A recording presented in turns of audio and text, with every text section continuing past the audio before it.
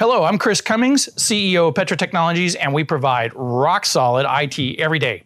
Today, I'm going to talk to you about incident response policy. This is number 27 on the cybersecurity essentials list that I've been going through. In some companies, this is also referred to as an incident response plan. Incident response planning is important because it helps minimize the duration and damage of security incidents, identifies stakeholders, streamlines digital forensics, improves recovery time, reduces negative publicity, and customer churn, i.e. losing the clients or customers.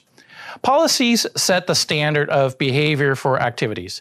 Such examples include statement of management of commitment, purpose and objectives of the policy, scope of the policy, organizational structure and definition of the roles, responsibilities, and levels of authority, severity ratings and incidents, performance measures, reporting and contact forms.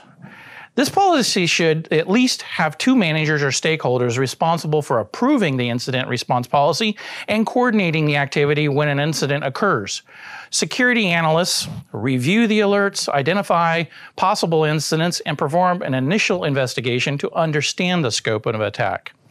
This procedure will help prepare your organization for cybersecurity issues, reducing the amount of chaos because there will already naturally be a lot, repeating the process, so when it's repeatable, it can also be prioritized, coordinate and keep everyone in the loop as discussed in the preparation, again, to avoid delays and reduce questions in the future, expose gaps in the systems, especially if your team is small. There are many items to keep track of, which segues to preserving important knowledge. A plan ensures your best foot has been put forward to deal with a crisis, applying the best practices and keeping track of the lessons learned over time.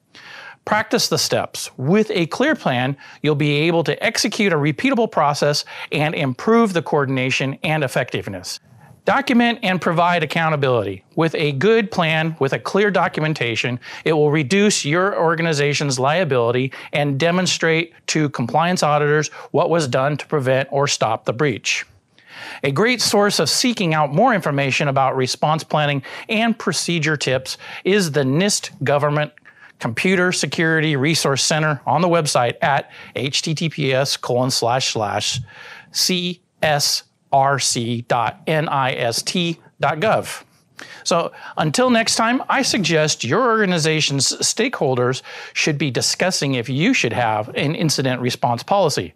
Find us on Facebook, YouTube, and on the website at Petra Tech IT. If you found this information useful, please share it. If you have any questions or comments, drop them in the comment section below, and I'll address them in a future video. Thanks.